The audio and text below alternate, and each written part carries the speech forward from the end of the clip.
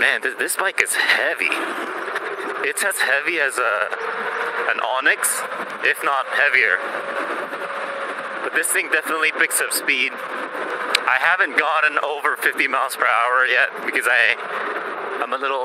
it's a little scary, to be honest. It's like it picks up so fast.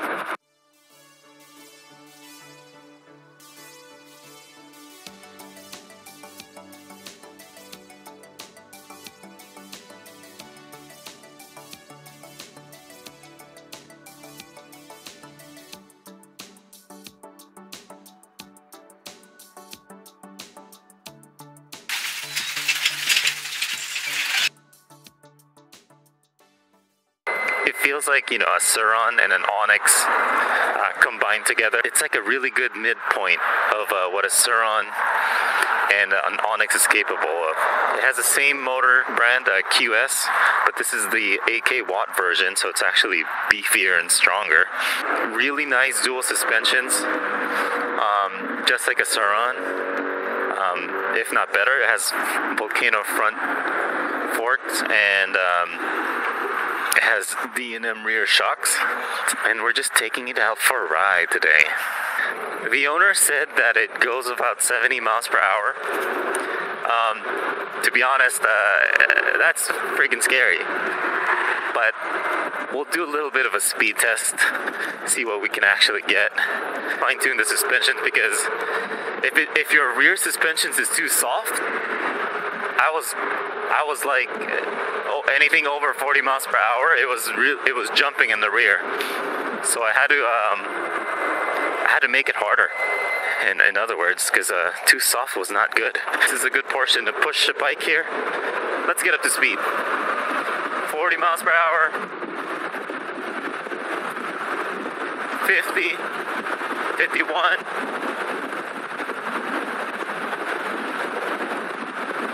52. It looks like it was capping at 52 miles per hour. And again, this is just stock settings. Oh, I didn't even see the wattage. Let me see the wattage again. Whew. 9,000 watts.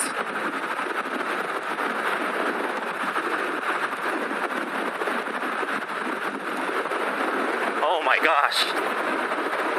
Whew. This bike feels real fast. So it was pushing at around 9,000 watts, and it was going around 51 miles per hour, 52 miles per hour, something like that. I don't have my GPS on today, but man, that's plenty fast for me. Even though the guy said it goes up to 70 miles per hour, which I'm confident that it does. I just have to tweak it in the sabvoton settings, but I don't want to burn anything, especially not on the first day out.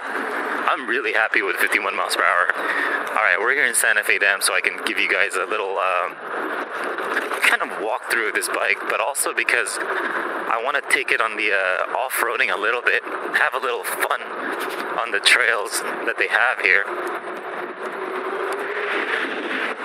It's like 140 pounds, if not heavier. It's definitely a heavy bike. All right, let's take it through its paces. Really slippery here, but no problem there. We'll kind of stop here for a photo or for a walkthrough. It's a 19-inch rear wheel, QS203, 8kwatt motor. I'm pretty sure it peaks at 12kwatt. It's actually a 150 mil bracket frame that they offer only on, even they have it on Amazon. It has a 72 volt 40 amp battery inside. He originally had this wire coming out here onto this hole, so it took me like hours last night to tweak it in, put it inside, dismantle everything, pop everything back in. I kind of like these the battery encasement. It's kind of cool, I think. A nut that you can hand tighten. Volcano D&M front shocks, pretty squishy. Tektro Dorado 4-piston brakes in the front and the rear. You can see it's NB power display. Inside, I didn't have the Bluetooth settings, so I have to kind of look for that. I have to look for like a USB dongle to have it Bluetooth capable. You can see that it has no chains whatsoever, because even though if it did, this bike is, again, like 140 pounds, in my opinion, if not heavier. So there's no way you're going to pedal this thing. 150 amp sabvoton controllers in here. That's going to be the weapon that we're using today. And we're going to just do a little more off-road testing. This is actually where we took our surron before. Get like an introductory. And, every time I get a new toy, an off-roady new toy, obviously you want to take it off-road. Please don't get a flat. I recommend these Acronew Amazon light bar lights, especially with, like, if you don't have any hookups. I think it's cool, and it fits this bike nicely. It's like $45 on Amazon. I'm still working on rear tail light connections. I have an idea, so just stay tuned. I'm gonna try to pop in the red RX lights on this bike, because this bike needs to be more visible, because this is definitely a all-around bike that I'll be using on light off-roads like this, and also on the street use. In terms of range, I believe I can get about 40 miles, in my opinion, of like street use. But we're gonna be testing that as well. This is probably the first bike that I have that has no chains, besides the surron. Like, your mentality's a little bit different, like knowing that I can't pedal home. If something were to happen, I need to like call my wife or a friend. That kind of mentality. Comment below if you just love off-roading, guys. Like, it's just so much more peaceful than street riding, in my opinion. I don't have to worry about who's behind me. I don't have to worry about cars honking at you or idiot drivers. Like, all that kind of stuff. I just love this. Very calming. Looks like we have 78 volts in the tank. Still a lot. I'm not entirely sure what these tire brands are. I think it's a Chinese brand, but it looks exactly like the Huntsman. And it's I don't know, it's doing well right now. That's what I wanted to test, but let me see if there was a name. Oh, that's my alarm. I gotta go soon. Yeah, Yonxing. It looks like the V-Tires Huntsman tread pattern, which is nice so far. Doing well so far. For future reference, in case I need to get new tires. I really like the Shinko tires. Oh yeah, here. This looks like a nice trail that we have not been to.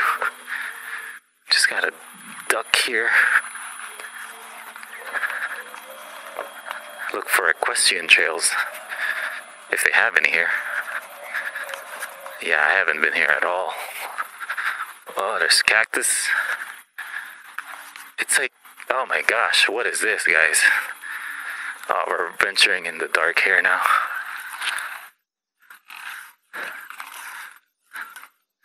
Yeah, we're not gonna go that way.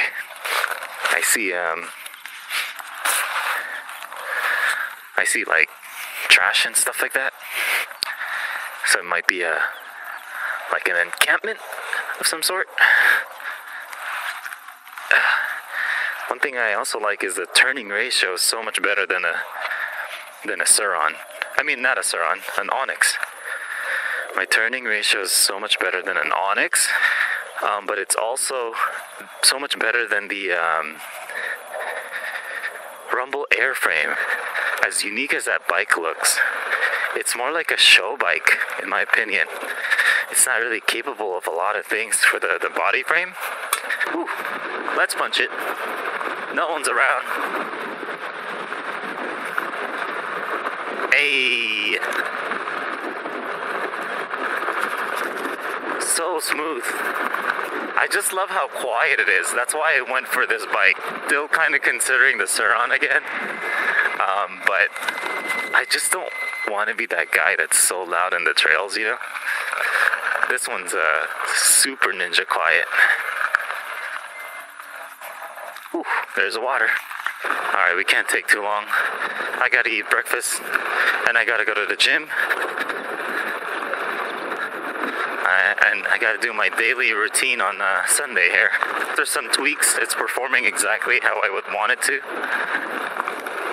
So that's awesome. Alright, let's see how far we can get towards the water here.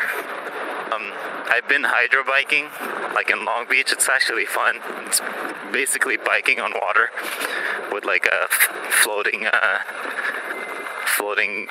devices that they made for it. There's the water. Can't get any nearer. But this would have been a nice off-road place as well. Alright, so it looks like we've been at it for 19 miles and it's still at 79 volts. Altogether, I have not charged this bike. So that's amazing. In fact, I think we might sell our Onyx City.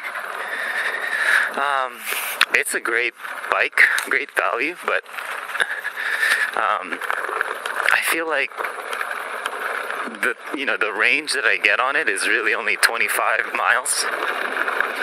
With the addition of the Onyx RCR and this bike, we definitely don't need the Onyx City anymore. So this will take me to new types of adventures. I'm pretty sure a Surron will still outshine this bike in terms of off-road hills and climbs and stuff like that.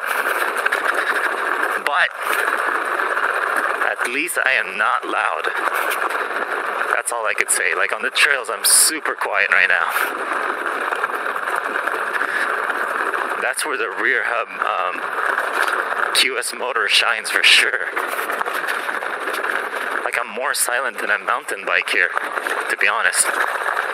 Dead silent. What a fun little ride today. It's so nice to be near Santa Fe Dam. Like I could do this on the daily, even if it's like 30 minutes. Yeah, heck yeah, let's climb that. Get a little bit of a jump there. I can actually lift the front fork a little bit. You know, that's useful when I want to pop off something or anything like that. Hello. This bike definitely needs a rear fender. I'm trying to get the mud hugger to... I'm looking for one in stock. That's the best fit that I know on this type of build, the stealthbomber. Got my breakfast. Alright, let's head home. This really feels like I'm gonna replace the Onyx City. The way this bike handles is just more of my personality, you know? Like having the turning ratio and just the capability of a bike, it just seems a lot more fun. Feels more like a really quiet dirt bike. Woo.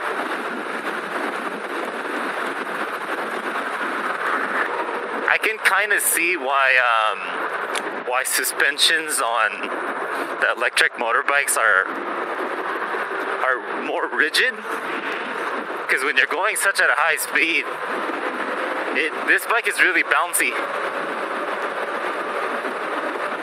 It feels like I'm on a boat going over choppy terrain because of the suspensions and everything like that.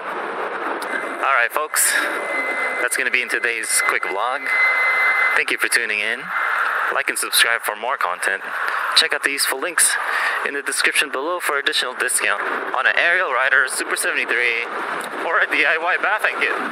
See you guys in the next ride. Peace. Ooh. Test our brakes there. Looks like we're good.